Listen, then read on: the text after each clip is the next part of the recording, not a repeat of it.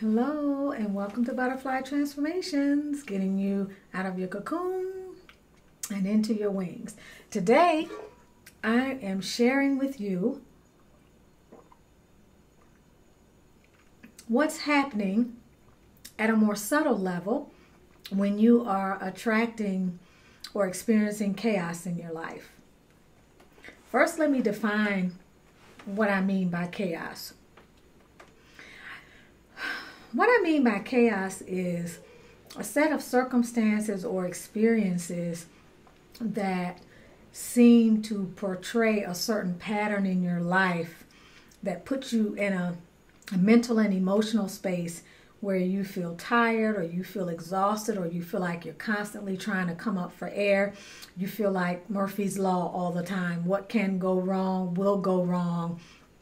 You could be having negative interactions with people that you care about. You could be in a series of altercations on your job. You could be getting negative write-ups. You could be having financial issues. You could be experiencing some health issues. It could seem like every time you turn around, you're getting bad news. It's any series of experiences that are coinciding, that are bringing you to a place where you feel frustrated and overwhelmed. What I'm here to help you to understand is oftentimes when we find ourselves in this space, the last thing we do, and quite frankly, the last thing we want to do, is examine how we ourselves are playing a role in this creation. Meaning creating the chaos. It's very difficult to look at how we are creating our situation. But it's a necessity. In order to pull yourself up out of the rabbit hole, you have to first understand that you got in the rabbit hole by way of your own way of being and living in the world. Whether you want to realize it or not, is so important to accept responsibility for where you find yourself in your life. It is the biggest blessing on the planet and such a point of empowerment to be able to examine and to be able to accept how you are where you are because of where you're placing your energy. What we focus on expands. Number one, we all have things that happen in our lives that we would wish didn't happen. But when we perceive those situations negatively and we focus on the downfall of those situations and we fail to see the lessons in those situations become magnified and they create an energy. They take on a life of their own that actually creates more of the same. But even bigger than that is when we fail to see how what it is we're experiencing in our outer environment is a direct reflection of where we are internally. You experience chaos and confusion when your internal frequency mirrors that. When you cultivate anger, when you live in the past, when you feel powerless, when you walk around with a sense of entitlement or a sense that you are a victim and someone has done something to you.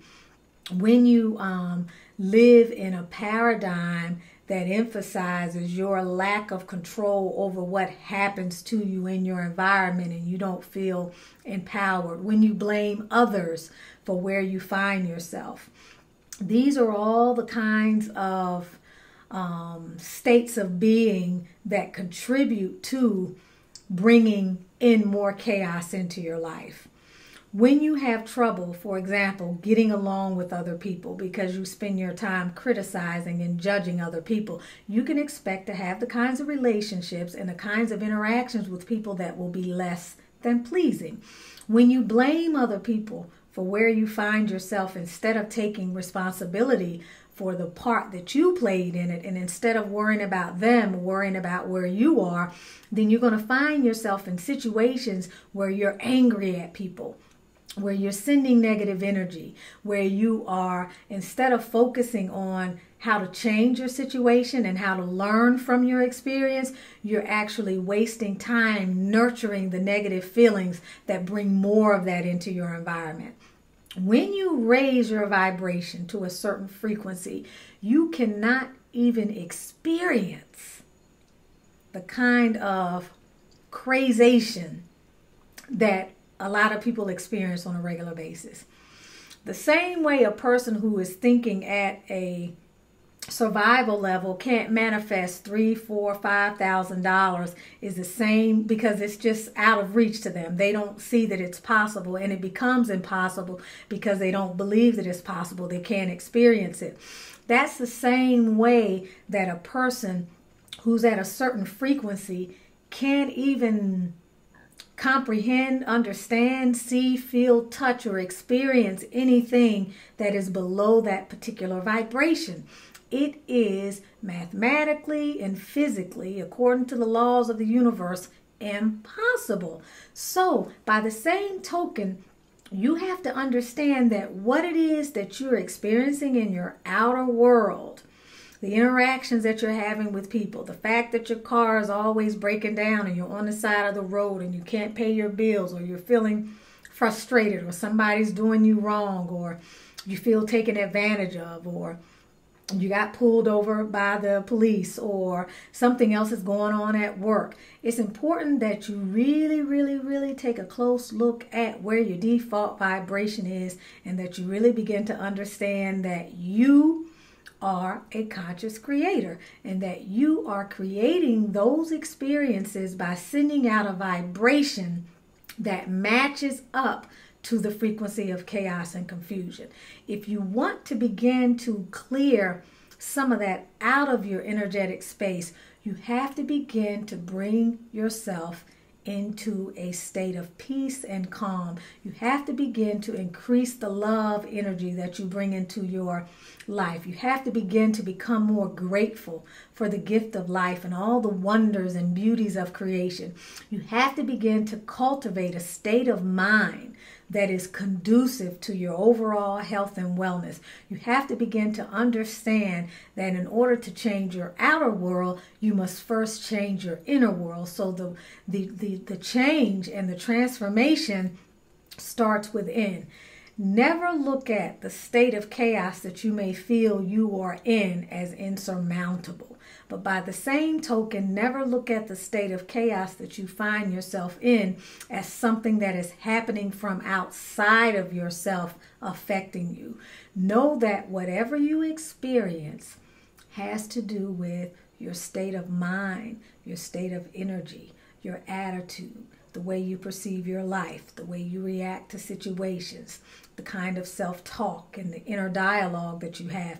All of those things are the direct cause of what you're manifesting in your outer world. So if you don't like what you're manifesting in your outer world, become more attuned to the energy of your inner world and start to begin to shift the dynamics of what you're thinking about, how you're feeling about your life. Practice meditation. Develop an attitude of gratitude. Begin to heal those areas of your life that are giving you pain. Start to dream again. Start to get in touch with the deeper parts of who you are. Get in touch with your passions and your purpose so that you can feel more creative. Start to learn about the human energy field. Start to study more about the chakras. Start to study more about neuroscience and the ways in which science today, scientific research has given us empirical evidence about how we are actually consciously creating not only our bodies, we're creating our reality and everything that we see in our outer world.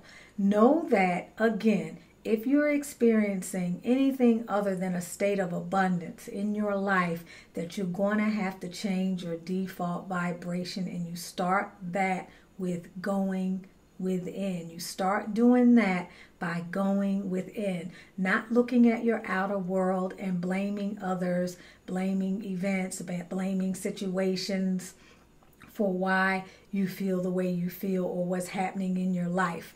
When you start to feel uneasy about life and you start to feel as though you're in a state of chaos and you're aware of that, it's a perfect opportunity to begin to shift your level of awareness. It can actually be one of the biggest blessings that you have experienced in a long time, because what it's saying is it's time for you to grow. It's time for you to go to the next level. It's time for you to release your attachment to a victim consciousness and begin to look at yourself as the creator of the experience that you're going to have. You're with Tanisha Ali of Butterfly Transformations. I have enjoyed being with you on this lovely, wonderful, light-filled day. I hope that you are being prosperous. I wish you abundance, peace, calm, healing, and happiness. Lots of love, energy coming your way. You can reach me at butterflytransformations.com or HidayahReiki.com. HIDAYAHREIKI. Have a beautiful, wonderful day.